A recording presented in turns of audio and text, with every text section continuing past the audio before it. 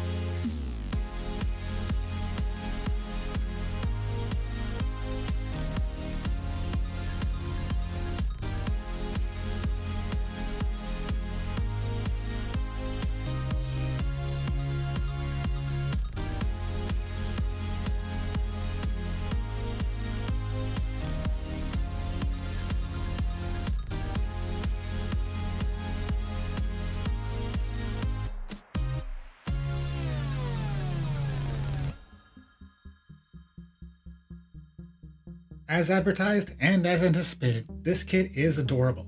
Not only do we have 5 cherished characters from my childhood that have been recreated into delightful set-exclusive minifigures, but they also come with this cute little cabin, which has either been built into this tree or the tree grew around it. Either way, it looks fantastic, and it can be opened up so you can explore the interior scene. Then of course the tree itself, which has a nice wide base, a bunch of gnarly branches, a pair of beehives, and some nice full foliage. Starting with the exterior, all the way in the back on the right-hand side of the cabin, we find a roof covered in colorful shingles, a little chimney popping out of that, a few leaves that have fallen from the tree and come to rest. Just to meet that, we've got a nice little window with the shutters wide open, and a little flower box just to meet that. Moving a little bit forward, we have a nice luscious green mound with roots of a tree growing through it, a little bit of foliage popping out, and a pair of cute little mushrooms right in front of that. Moving a little over to the left, we find a cute little campfire, which is well situated in front of this great sitting log that is found right in front of the front door, above which it's written Mr. Sanders, which, from my research, I'm not sure if it means that Mr. Sanders used to live here, or if Winnie the Pooh's last name is Sanders. In the center, the door has a little knocker. Over on the left-hand side, we have a little bell, and between the two, there's a little sign saying, "Ring also," because it would seem that knocking or ringing alone would not be enough. Behind the sitting log, we've got 2 little pots of honey. One's all sealed up, and the other one's been opened up, probably by Pooh, as he's been snacking away. Moving towards the back, on the other side of the house, we have a nice luscious mound, presumably also having a bunch of tree roots running through it, which at the base of it has this cute little snail. Nice little touch.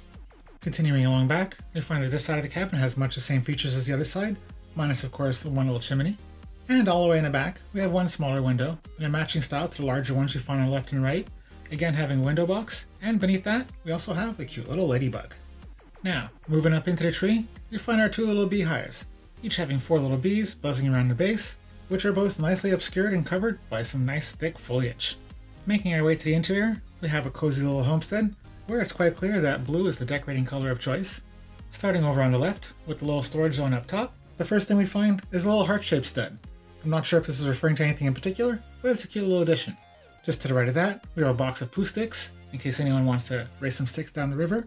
Below that, we've got the little fireplace, with chimney that heads up to the roof, a little table with a teacup, and another pot of open honey, which is situated next to a nice comfy armchair, which is just in front of some bee art on the wall, which is, of course, for Pooh, very appropriate. In the entryway, off on the left-hand side, we've got a little tea setup, and a map on the wall just behind that. And over on the other side, we've got a nice full-length mirror and an umbrella stand with one umbrella in it. Continuing to the right, we've got a table with a candle on it for some late-night illumination. On the wall just behind that, a cuckoo clock, and then a comfy-looking bed. And finally, for the storage on the top right, we have 3 more jars of honey, one of them having already been opened. And finally, we have 2 little accessories, a little Pooh storybook, and some signage directing us to the 100-acre wood, which at its base has yet another, or a 4th, open pot of honey. And now to the minifigures, where of course we have Winnie the Pooh, who's holding that red balloon that he used to get to the beehives, and wearing that red t-shirt that's honestly a little bit too small. I do find that Pooh's looking a little bit too skinny. Ideally, I think he should have come with a cover to go over the torso, to make him look a little bit plumper. Then we have my personal favorite, Tigger, looking great as a tiger, with his little satchel over one shoulder, and of course his tail. Now, I might be nitpicking a little bit, but in my ideal world, we would have had 2 tail options. One straight like this, and another curly one, capable of attaching to a stud, so it looks like he's bouncing on it. And then we have Rabbit, who's got his cute little cottontail in the back, and is carrying a carrot, because Rabbit prefers carrots to honey. Next up, we've got Piglet, looking very cute in his pink attire, with his pink skin, pink ears, pink snout, pink sweater, and a cozy red scarf. And last but not least, we've got Eeyore, who never looks that happy or excited, is sitting in his classic position, and has that cute little bow in his tail to help cheer him up. I would have liked it if they had also included a Christopher Robin minifigure, but I also understand why I didn't, because to make it to scale, he could not have been minifigure size, he would have had to have been something buildable, and I don't feel that's what most LEGO collectors are looking for, so LEGO probably made the right choice here. Put all these features together, and as I said at the beginning of the video, we get one adorable little kit that I find displays really quite nicely. The tree looks pretty great, the cabin is definitely cute, and I have a feeling that these would fit in very nicely with my medieval blacksmith and treehouse kit, which I'm planning on merging together. Maybe I'll make this into a trio. The minifigures themselves are also pretty great for display, either on their own in a display case, or set them up in a scene. Either way, cherished characters like this are sure to get some attention. As to the playability of this kit, I don't find it actually scores that high. I mean, all LEGO is fun to play with. There's definitely a lot of fun to be had here if you so choose. But on the scale of playable kits, I find this one is at the lower end of the scale. And that's just fine, because there's still a lot of appeal to this kit. And as to the parts, as with most any LEGO kit, there's a lot of great elements to reuse here. But I find there's 3 pieces that are worthy of a little extra attention. First, we've got the 2 beehives. I haven't seen those before. There's 8 transparent studs with bees printed on them, which I find to be very cute. And, of course, 4 honey pots. I'm pretty sure these are set exclusives. I really like them. And even if you didn't want to take the set apart, there's 4 of them in here, so you could still take 1, 2, or maybe even 3 for some other purposes and still have some in this kit. So that's pretty great. For my final thoughts, I think this kit is best suited for the AFOLs out there. I'm not saying a junior LEGO fan can't enjoy it. I mean, they can certainly build it and have fun with it like they can with pretty much any kit. But I don't think the typical junior LEGO fan has had the same exposure to Pooh and his friends as the AFOLs out there. So I just don't feel that they'll have the same level of sentimental attachment to this kit as, for example, I have. And that's just fine, because LEGO doesn't discriminate. They have a very wide catalog, something for every age, every sex, every nationality. So if this kit doesn't speak to you, which personally I would find a little surprising, there's definitely going to be something else out there for you.